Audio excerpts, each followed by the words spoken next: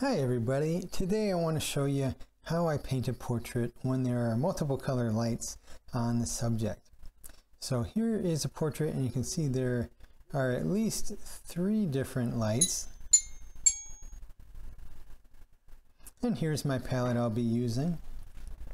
It's pretty basic. I find that for those strong blues and greens I really needed phthalo. And something I also did is I pre-mixed some white into some phthalo. If you've ever used phthalo blue, it is so strong and it can easily overpower a mixture. So I find pre-mixing it with some white can kind of cut that down and help it be more manageable. I'm starting with more of a full color block in. If you've ever read Richard Schmidt's book Alla Prima, he talks about how there are multiple ways you can start a painting. And it's valuable to practice multiple ways. That way, maybe a subject will call for a different way to start. Like here, I could have drawn it out more accurately from the beginning, or I could have done a single tone and then build the colors on top of that later. I just wanted to kind of get a start with the colors I wanted to show up in the painting. And so that's why I chose to go with more of a full color block in. I did some basic measuring to get the general shape of the head, and you'll see even throughout the painting after I've blocked it in, I'm still doing corrections and making adjustments. That's very important to not be afraid to make adjustments even when you're a little further along in your painting.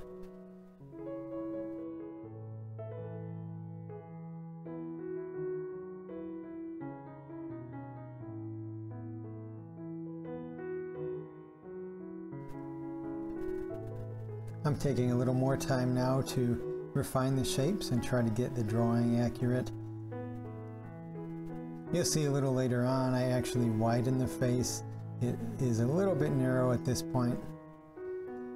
Watching myself paint is kind of nerve-wracking sometimes. It's like when you're watching one of your favorite movies or TV shows and you really wish that the hero would have done something different this time, but they always do the same mistake.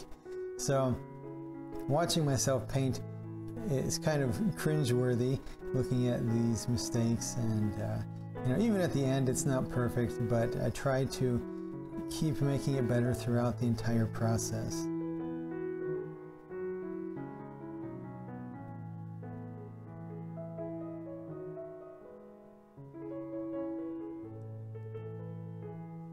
Speaking of mistakes, I started her left eyebrow a little too high there. You can see it makes her look like she's curious, and thankfully I caught that, and later on I'll fix that.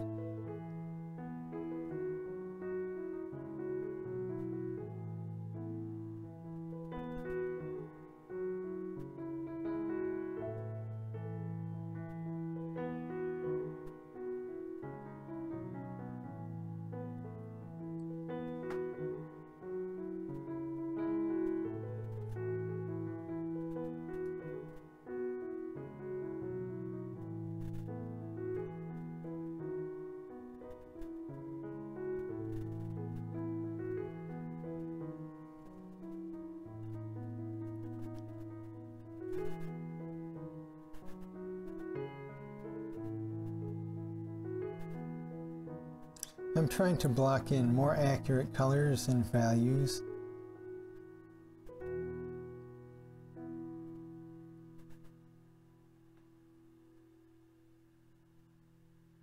I'm also starting with pretty strong color. Some paintings I'll do it one way or the other, but sometimes it's good to start with more neutral colors and then just gradually build those strong colors. But with oil paint, if you need strong color, it may be better to start with strong color or color that's a little stronger than you think you'll need. Because as you continue to mix and blend, those colors tend to neutralize themselves and get a little bit duller. So that's why I wanted to start with stronger color in this block in here.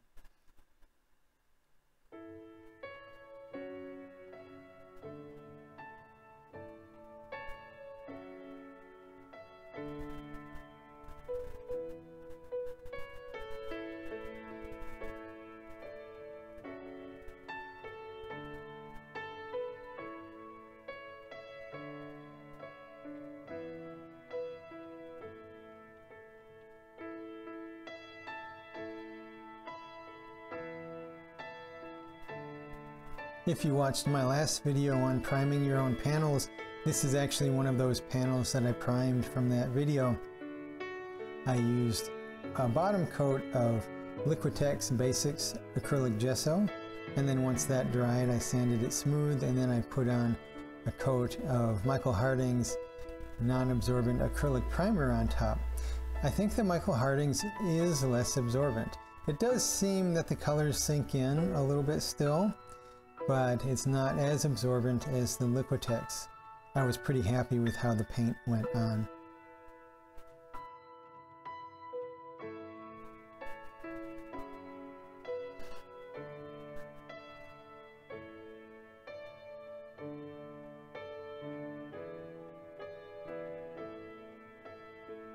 The face was a little narrow here, and so I am deciding to widen it. Once again, always double checking measurements and trying to go for accuracy. And I think I already said, even by the end of this painting, it's not perfect, but I'm trying to make it more accurate as I go.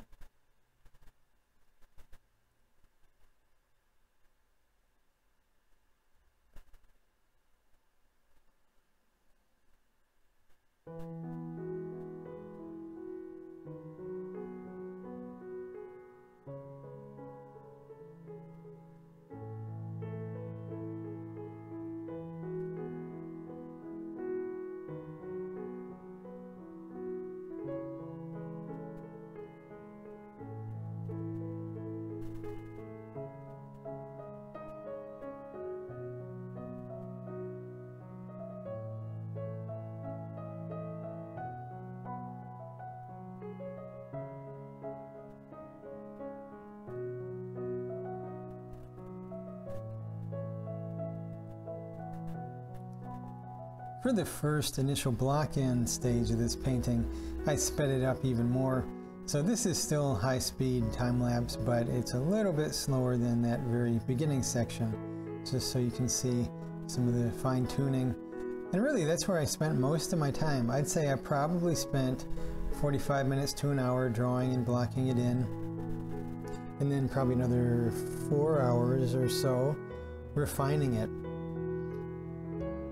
It's like they say, trifles make for perfection, and perfection is no trifle. I probably quoted that before, but yeah, that's really most of the painting process. It's just refining things.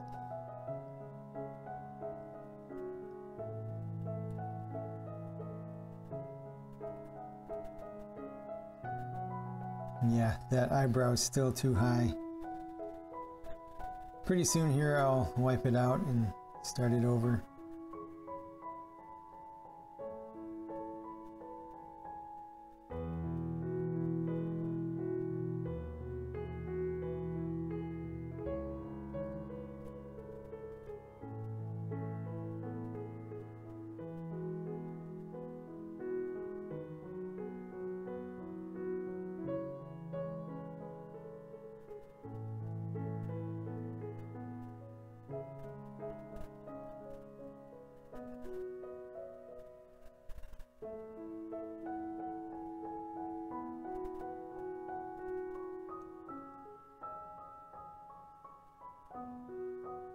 One of the benefits of painting a portrait under multiple lights like this is it forces you to really pay attention to what colors you're mixing.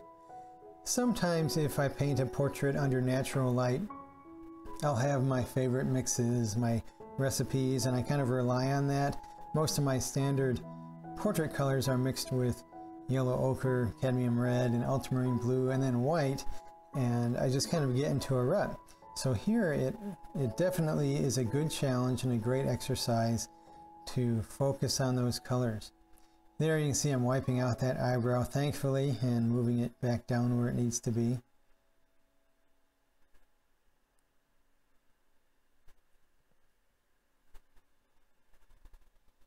There are a few areas where some of the more natural skin tones show through. Areas like her chin or that little mid-tone to the right of her nose. So sometimes if the colored light is not actually hitting a plane on the face, you may see some of those natural colors show through. But for the most part, this one is just saturated with so much neon light that there's not much regular colors or usual colors we would see in a portrait. I'm starting to block in the shadows and get those more accurate as far as their value. That adds a lot of solidity and form and structure to the head. If you go back and look at the initial block-in, you'll see from here to there, the initial block-in is a lot weaker looking. That's one of the things that I see in a lot of people that start with portrait painting, is they're afraid to get those shadows dark enough. Under natural lighting, they just feel that those colors don't look right or they don't belong in the face. But here, where we have more unnatural and vibrant lighting, you don't really think about what would be natural. You just think about what the actual value of those colors should be. And so that's a benefit of doing a study like this, is it kind of eliminates those standard colors you think of, and you can just focus on those values. I try to tell my students as often as I can that the most important elements of color are value and temperature. And that's not original with me. I got that from other artists and art teachers. But as long as you get those values correct, the right light or dark value that they need to be, and as long as the temperatures are correct, so here on the left there's those warm temperatures with the orange light, and then on the right there's the cooler temperatures with the blue light. So as long as you get those values and temperatures correct, if your color's not exactly what you're seeing, then it still will read, it will still look fine. Some artists place a higher value on getting the perfect exact color mixtures. But for me, as long as the drawing, values, edges, and temperatures are correct, the color can have a little bit of leeway. And you'll see that with illustrators. Illustrators, I think especially, will push colors for telling their stories and setting a mood.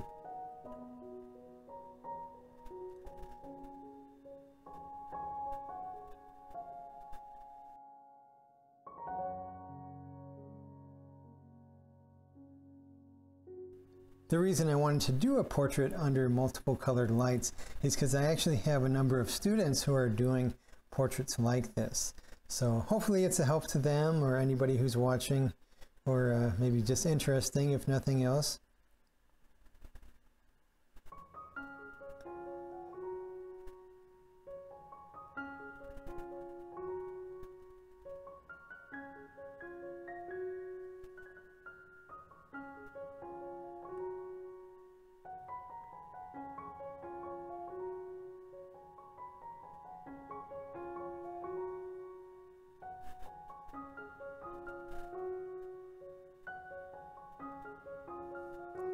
You'll see as I put the highlights in here, I go back multiple times, wipe it out, redo it, try to get it just right. And like I said, a lot of this process is just making corrections and adjustments. I always have to remind myself of John Singer Sargent when I do this, because I feel guilty if I have to keep going back and fixing things. But Sargent would repaint things numerous times until he was happy with it. I think that's the goal. I probably said this before in other videos as well, but sometimes we get caught up into that speed painting mentality. And for some instances, it is important. If we're doing plein air painting or a timed painting event, you need to move quickly. But ultimately, when you're working on your own projects, working for yourself, it doesn't really matter how quick you do it. The most important thing is that it looks good at the end. When you post things on Instagram or Facebook, if your paintings don't look good, but they went really quickly, and you just post them and say, hey, this went super quick, but it was not the best painting, that doesn't matter. I would much rather see somebody's painting that they spent a longer time on and it turned out better and something they were more happy with.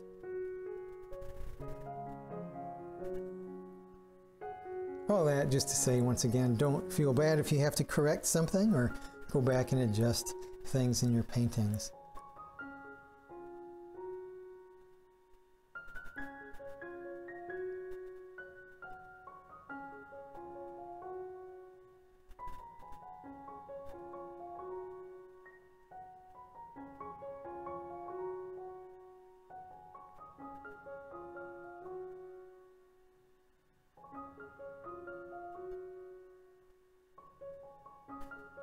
I'm having to break out a lot of the small brushes for these little details. This is a 6" by 8" panel, so not too big. I kind of like working smaller sizes like this, especially for demos and videos like this. They go quicker than you doing a much larger painting. But they do require those smaller brushes for any tighter details.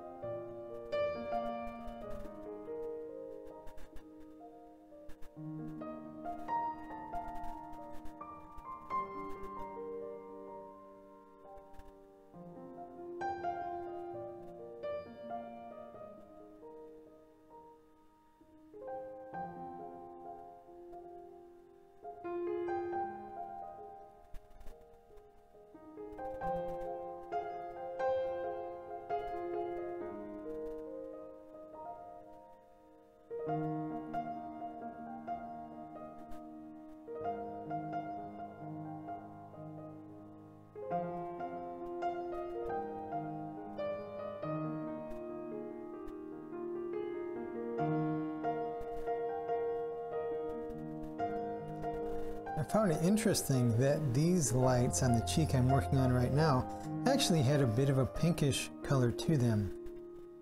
That may be due to the glossiness or sheen of the skin, or maybe a combination of lights mixing on the face. Another thing that working on a portrait under multiple colored light sources will help you with is thinking through the planes of the face. Depending on what direction a plane of the face is facing, that will determine the color that that plane is. So you can see the right side of the nose, that's a plane, and that is facing towards the blue light, so that's bluer. And the left side of the nose, as we're looking at it, is facing the orange light, so that will be more orange.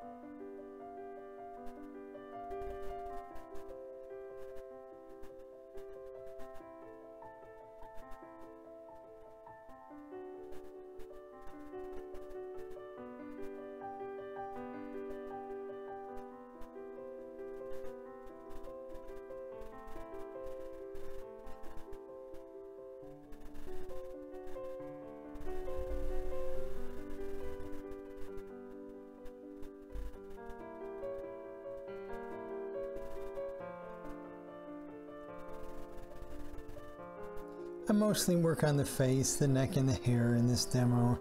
There is more information I could have done in her shirt, but this is mostly just focusing on the face. I wanted to go over that for you. Maybe I'll do a shirt painting demo later on.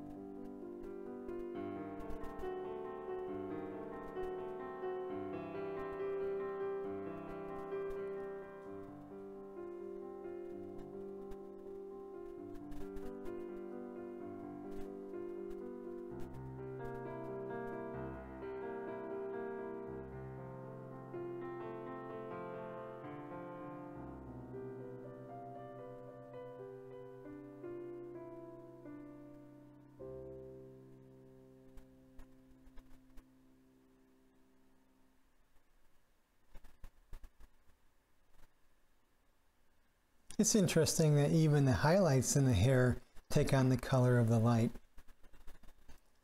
And that's something it's good to pay attention to. One of my instructors, Brian Jekyll, always talks about how people with very dark hair, when they're under lights, even under sunlight, sometimes you'll see bluish or purple highlights in the hair. This is forced more because of those artificial lights. But even under natural light, look for color in the highlights of the hair and other areas as well. Even the highlights in her eyes, I had colors in those. They're not just pure white. And that's going to add to the colorful sense of your painting.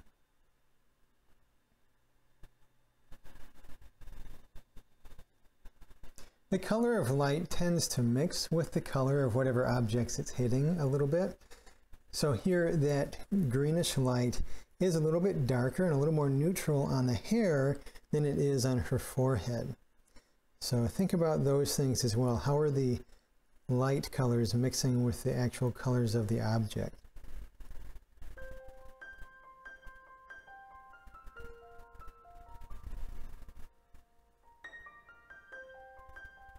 I'm trying to paint the hair as if I am brushing it in the direction that it's flowing.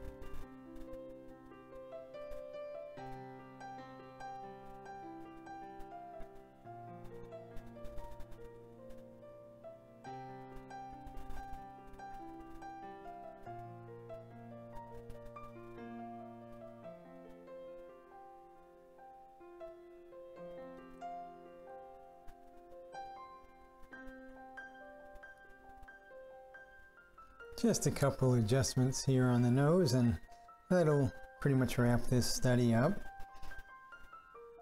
Once again, there are some things here I'm seeing now that I could change, but mostly I wanted to focus on painting that portrait under those multiple color light sources.